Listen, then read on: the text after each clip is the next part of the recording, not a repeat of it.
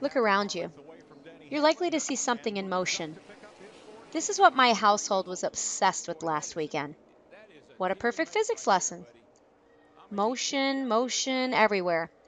But how can you tell that these cars are actually in motion? How would you define it? That's what we're going to talk about today.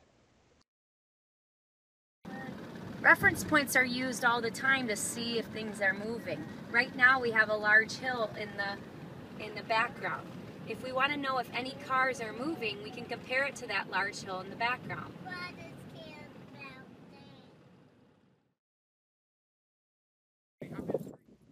In this scenario, we know the boy is moving because we compare him to the trees in the background. The trees are our reference point. Some things move so quickly that we don't even realize they're moving. Light, for example, travels at a speed of about 300,000 kilometers per second. That's fast enough to go around the Earth 7 times in just 1 second. The Earth itself also travels very quickly. At the equator, the rotational speed of the Earth is about 1,700 kilometers per hour.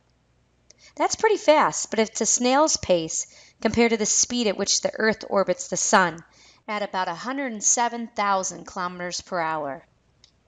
So if it's going this fast, how come we don't notice?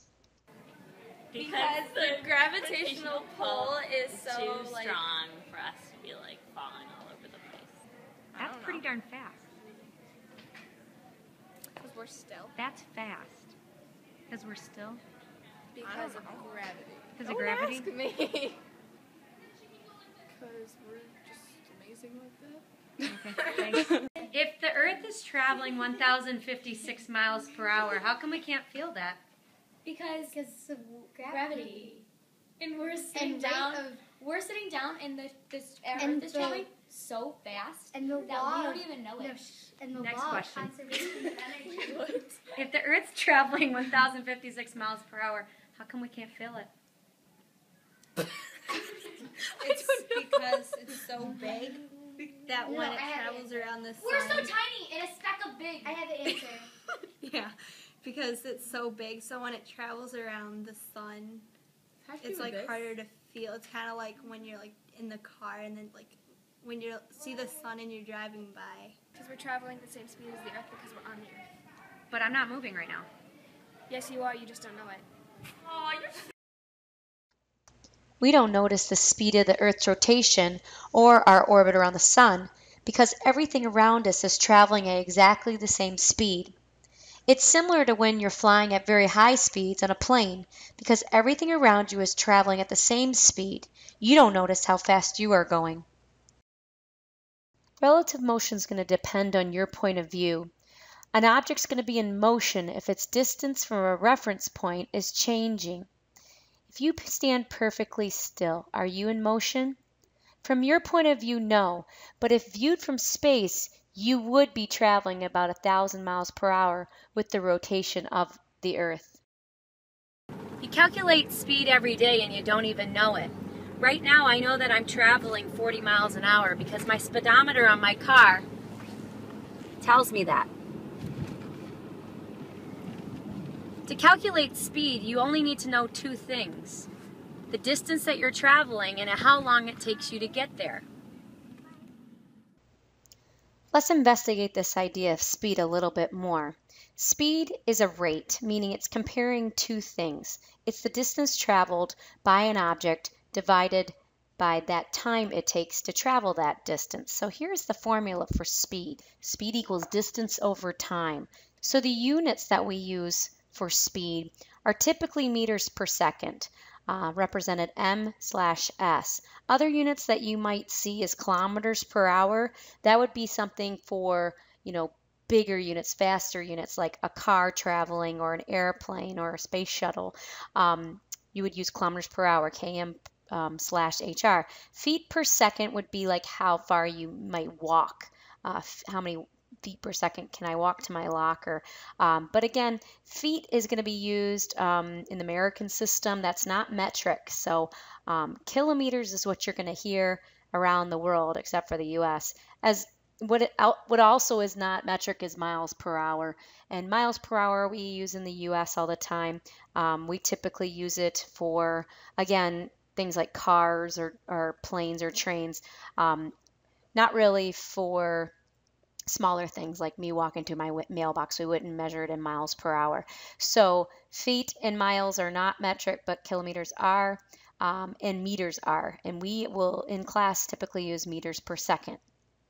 Average speed is going to be your total distance that you walked or you traveled over your total time. So if you're looking at multiple trips and you want to find the average speed of all those trips, you would take the total distance of all those trips divided by the total time. So here's an example.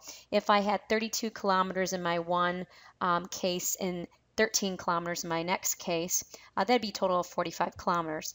If the first case only lasted 2 hours and the second one was 1 hour, you'd have a total of 3 hours that you were looking at. My average speed would be total distance over total time, so I would have an average speed of 15 kilometers per hour. So let's go ahead and look at a graph, what average speed would look like. So in this graph right here, my blue line represents my actual speed. So as the time goes by, you see that at the beginning part of my journey, I wasn't going as fast. I wasn't covering that much distance as the time went by. But in the second part of my journey, you see that the slope is a little bit steeper. That shows you that I covered a lot more distance in a shorter amount of time. I kind of taper off in the third unit of time right here, and in the fourth unit of time I slow down a little bit. So that's my actual path now, or my travel time and the distance that I went. The red line is going to show you an average speed. So it's taking all those distances, adding them up, and dividing by the total time that it takes for all those different sections of my journey. Okay, let's investigate instantaneous speed. Instantaneous speed would be speed that you would record at that specific second. So whatever time you are measuring it at, that would be your time that you use in the formula, and whatever distance that you're at, we can measure the instantaneous speed right at that moment. So for instance, if you're having a race between the tortoise and the hare, right? They're running to the finish line. If you were to pause it right at a split second, you could get their instantaneous speed that they're traveling. Calculating instantaneous speed would work something like this. I have a distance time graph with a bunch of different dots representing the speed taken at different points during the experiment or test. If I hone in on this third point right here and I check out where its distance lies on the y-axis, I notice that I'm getting about 28 meters. And then if I look at where I line up in the x-axis, it's about 35 seconds. Speed equals distance over time. So if I take 28 divided by 35, I get 0.8 meters per second. And that would be the instantaneous speed at the third point. I hope you enjoyed our lesson on speed. See you in class.